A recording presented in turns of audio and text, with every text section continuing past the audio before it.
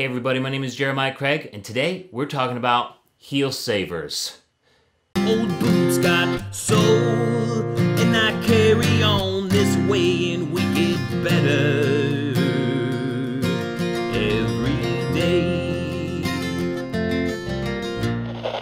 Today we are talking about heel savers and whether or not you should use them on cowboy boot heels to help the heel cap last a little bit longer. Now, to be honest, before starting this channel, I never ever wanted to use one of these things because I see it as adding something to the heel and then it throwing the angle of your foot all off, and I imagined it causing problems, and apparently it can cause problems, so I never ever wanted to use one of these. But I figured now was the time to try and make a video out of it just to see if my preconceived notions about this being more uncomfortable and not really worth it is true or not. And I figured it was about a good time to do it on these Fry oil suede ropers just because they need a resole and a new heel cap here soon. As you can see, it's starting to wear down. It's almost at the leather. So if we can add this little bit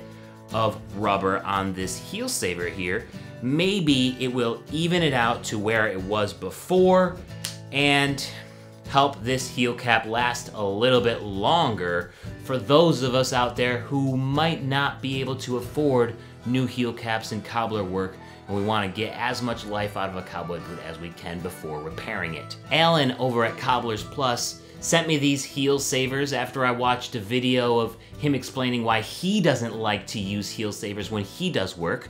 So I figure that when I'm done testing these, I'll send these over to Alan at Cobbler Plus for a full resole and a heel cap as well. He also mentioned that they just don't come in like this rubber or plastic. There's also metal heel savers that you can use as well. I wouldn't want to use this at all because there's like no traction here. I don't really see the point of this. In Alan's video about heel savers, he said the metal ones were for bikers and folks who want to drag their boots on the pavement while they're riding and kind of throw sparks up. So that's what I would imagine these ones are generally for, even though that sounds extremely dangerous. I would always go with the rubber one for me because these would have no traction in my opinion. Although if you're into noisy boots, then these would probably be a good option because they would create a lot of noise. However, I'm not sure that attention would be for the best because no traction, all eyes are on you to begin with, slip and fall. Everybody saw it from start to finish. Kind of embarrassing. So in this video, I'm gonna put the heel savers on the Fry oil suede ropers that I have, and we're gonna walk around tomorrow in the rain and see if it really messes up the way that I walk, if I can tell a difference, and if it really makes that much of a difference to save these heels. So I got some nails here. Let's put this on these boots. It looks like on the back of this one we have a adhesive strip. So just to make a clean surface for that adhesive to stick to, I'm just gonna take a rag to the bottom of these rubber soles real quick. All right, see here, we got a clean surface. I'm gonna try to put this on in an area where it'll make the most difference. Probably right there, going all the way up against the edge of the heel here. So let's take this adhesive strip off.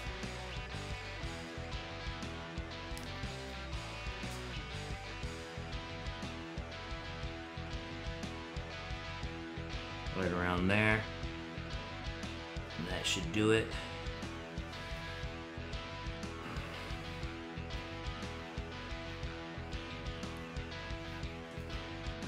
Now let's get some nails in this beast.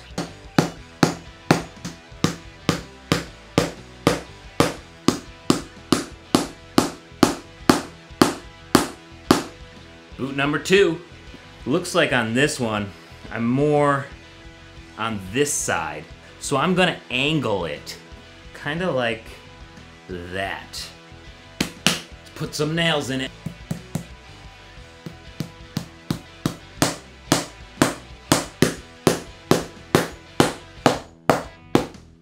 And there we go.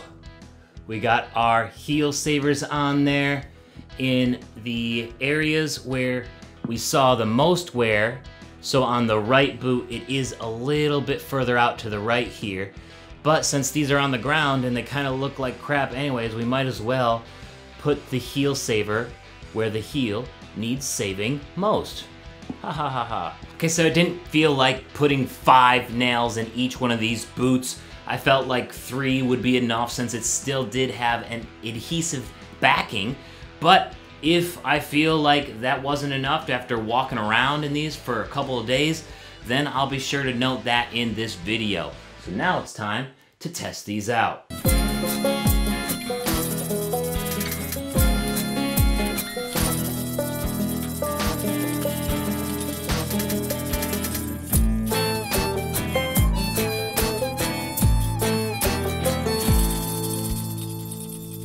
After trying these heel savers, I gotta say that I feel like my skepticism about this product, about heel savers in general, is completely warranted. I gotta say right now that I'm not a fan of heel savers at all, but I do understand the draw of something like this. I learned 3 things from making this video and trying out heel savers or heel guards, and the first is when to add them. I would not add these to a new pair of boots because it will throw off the angle and the way that your foot lands on the ground. When this heel wears down here, then it makes it much better of a surface to sort of even that out and help save the slim bit of heel cap that you have left. Even with this so worn down and trying to position this heel saver in an area where it will do the most good, I still had my foot land in an awkward way, especially in this left boot. I felt like the right boot was pretty good, like the placement was right on, but in this left boot, it wasn't so good. And when I landed, my foot would sort of slide a little bit at the heel in a way that I've never felt before in this boot, and I actually got a small blister on my heel because of the way that this heel saver made my foot land, which isn't very comfortable or very good. Which leads me to the next thing I learned.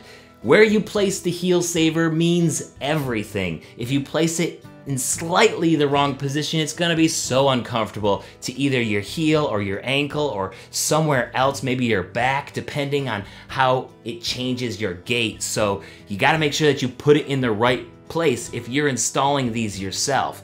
If you're having a cobbler install these, I would say, what is the use? I would say just let them replace the heel caps. It's not that much more money to just get the heel caps replaced. It's probably gonna be somewhere between like $30 or $50, depending on where you go to get these heel caps replaced. And yes, heel savers or heel guards are gonna be like $4 to $10, depending on how much you get. So it is kind of a big savings if you really need that. But if you don't need it and you're gonna have a cobbler put these on anyways, they're gonna charge you for that time. So you might as well just have the heel cap replaced altogether. And the last thing I thought about while testing out this heel saver was what kind of boots would I put them on?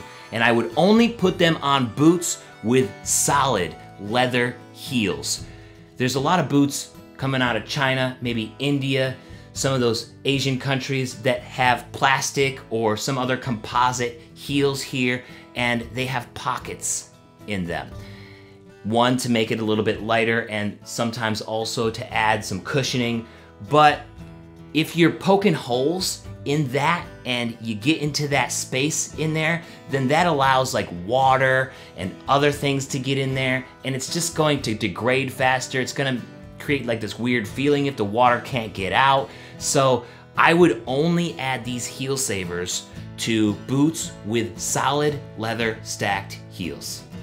Overall, I really don't recommend the use of heel savers. I feel like it could really mess up your gait, especially if you're installing them yourselves, cause you more pain, and it wouldn't be worth it in the long run. Just send your boots to a cobbler and get the heel caps replaced. That is, if you can afford it. If you need a little bit more time to save up that $30 to $50 to get your boots repaired, then I say give it a shot, install them yourselves. Don't have a cobbler install them, because at that point it's just like you might as well have them replace the whole heel cap. What do you guys think about heel savers or heel guards? Let me know down in the comments. Thank you so much for watching today, and don't forget to subscribe. I'll see you next time. Peace.